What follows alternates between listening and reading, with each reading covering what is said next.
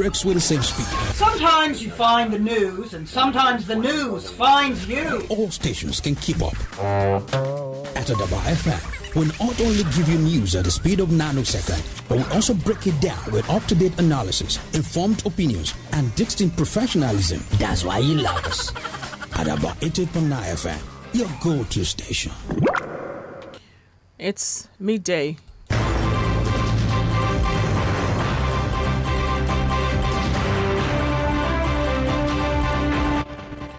Good afternoon. I am Olabisi Olani Oluwasegun with Global News. In the news, APP withdraws petition challenging Tinubu'S victory.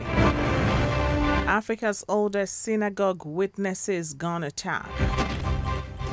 In Pakistan, former Prime Minister appears in court amid protests. This is the news. Now the news in detail. The Action People's Party, APP, has applied to withdraw its petition challenging the victory of President-elect Asiwaju Bola Tinubu at the 2023 general elections. The counsel to the APP, Obed Agu, also asked the court to strike out and dismiss the suit. Agu said he was working on the instructions of his client. In a reaction, counsel to Tinubu, Wole Olanipekun, said he and his client are not opposing the application for withdrawal, adding that they also are not asking for cost. Chairman of the panel, Justice Aruna Samani, subsequently dismissed the suit with no cost attached. The APP was challenging the presidential election on the grounds of alleged non-compliance with the electoral laws as well as INEC guidelines. Following the dismissal, the court rose and will reconvene at 2 p.m. for the Labour Party suits. The Joint Admissions and Matriculation Board said it will ensure that Nigerian students evacuated from war-torn Sudan are integrated into the nation's universities. The JAMB Registrar, Professor Ishak Oluyede, made this known on Tuesday in Abuja during a meeting with the head of Nigerians in Diaspora and Commission, Abike Dabiri Erewa. In a statement issued on Wednesday, Oluyede, who empathized with the students, commended NIDCOM for the effective handling of their evacuation, adding that JAMB would ensure the desired support. However, the JAMB boss called on the students not to tread the path of those who returned to the country over a year ago as a result of Ukraine's war, but refused to comply with the stipulated procedures that would have ensured that they continue their academic programs seamlessly in Nigerian universities. Meanwhile, female Muslim students from 5 schools in the Gambia have taken legal action against their schools at the High Court in Banjul after accusing them of forcefully removing their veils. Some of the schools in the lawsuit are Christian, but most of their students are Muslims. The pupils said the alleged actions of their schools caused them emotional distress and embarrassment and are demanding compensation of more than $300,000. The students added that the alleged incidents violated their fundamental human rights and subjected them to harassment. They are also demanding authorities pass a law to allow them wear veils in schools. The Gambia is a majority Muslim country, but also has a minority Christian population.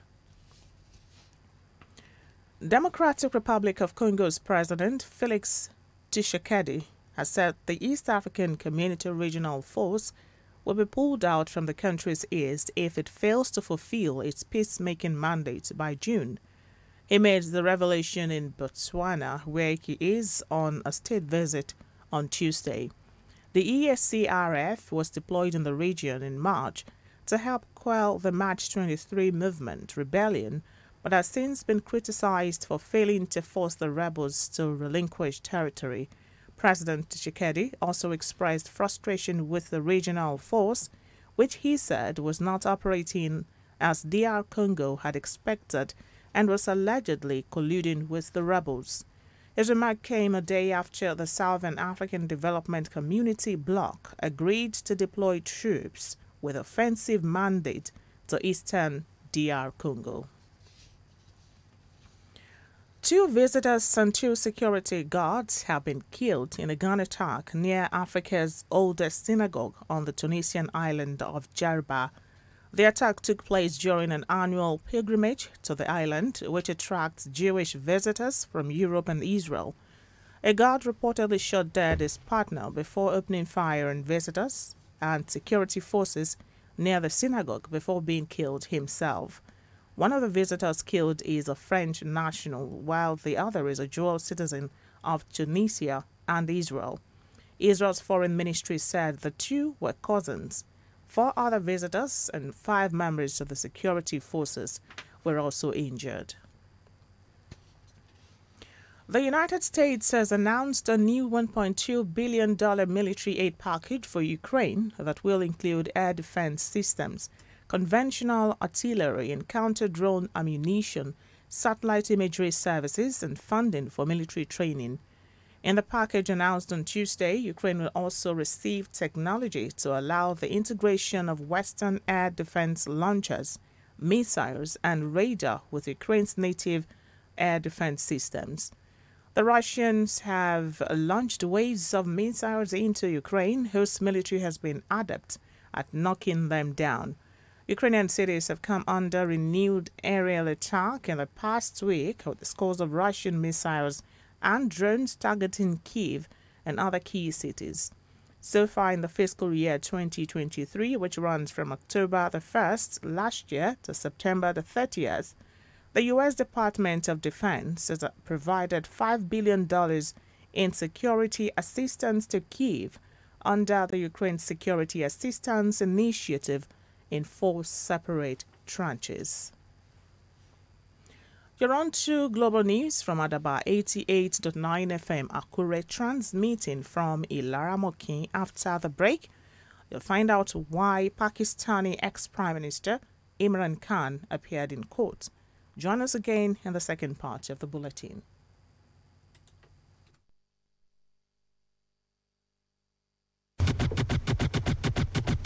The news on Adaba 88.9 FM.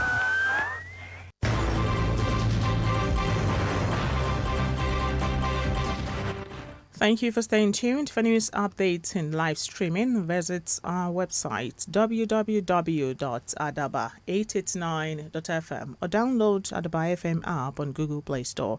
You can be part of us on our social media platforms www.facebook.com/AdabaFM 88.9 on Facebook, at Adaba 889 FM on Instagram and Twitter, and Adaba FM TV on YouTube.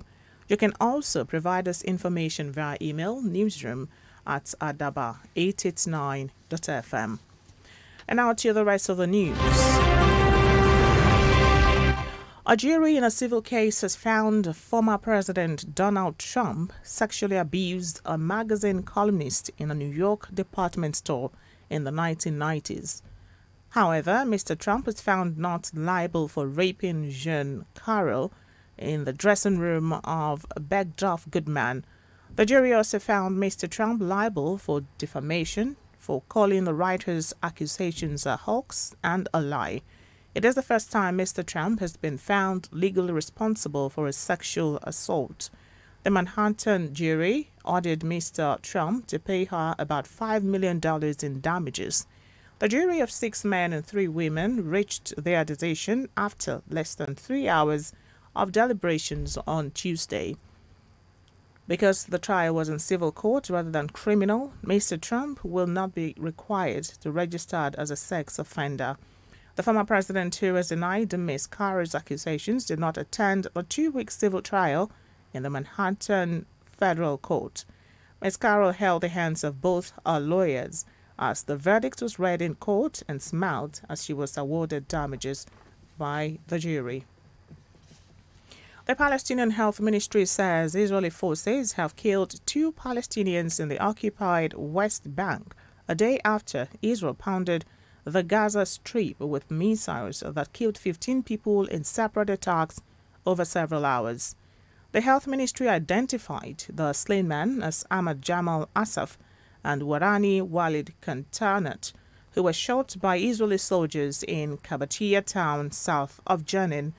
Earlier in the day, 40 Israeli military aircraft, including drones, carried out a series of early morning missile attacks on Gaza, killing at least 13 people, including 3 members of the Palestinian Islamic Jihad movement, as well as their wives, several children and other civilians.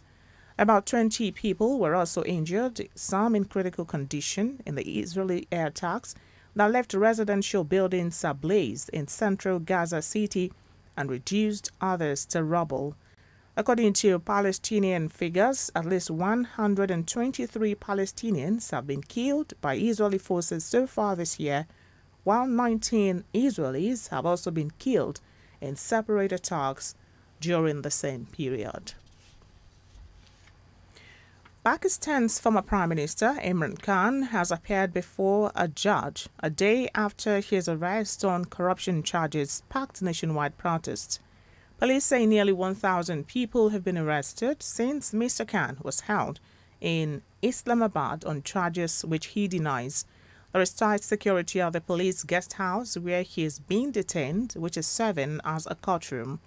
The arrest dramatically escalated a political battle between Mr. Khan and Pakistan's powerful military. Conviction would disqualify him from standing for election. At least 2 people died in violent protests that broke out in several cities across Pakistan following his arrest on Tuesday. The former international cricket star was ousted last April, less than 4 years into his term as Prime Minister. And now sports, Arsenal women will play an increased number of league fixtures at the Emirates next season after attracting record crowds in the last 12 months. Ghana's Adol's team will play 5 Women's Super League matches at the men's stadium in 2023-2024, up from 3 matches this season. The Gunners recently sold out the Emirates for the second leg of their Champions League semi-final against Wolfsburg, with 60,063 fans watching them narrowly lose in extra time. That attendance broke the record for a European fixture in the UK, but the club also made history when 47,367 fans watched them beat Tottenham 4-0 in the WSL in September. Should they qualify for the competition again, they will likely play all their matches at the men's stadium once again. And now to end global news, a recap of our top stories. A gun attack near Africa's oldest synagogue on the Tunisian island of Djerba has killed 2 visitors and 2 security guards. In a bid to save money for priority areas, Ugandan President Yoweri Museveni has called for a ban on overseas travels by members of parliament and civil servants. And finally, we told you that Pakistan's former Prime Minister Imran Khan has appeared before a judge amid protests. That's Global News. It was edited by Adiola Adekunle. I am Olabisi Olani Oluwasegun. Thank you for listening. Good afternoon.